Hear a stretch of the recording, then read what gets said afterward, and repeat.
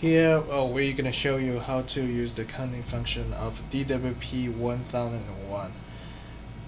First of all, we can put a container onto the scale platform and tear it off. Then put the samples into the container and press and hold pieces to set the sampling.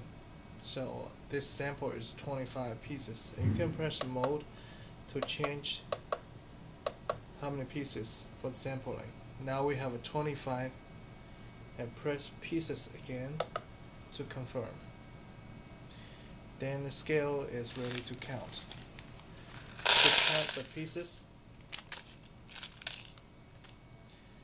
put the pieces you need to count into the container and press pieces once so you get the count.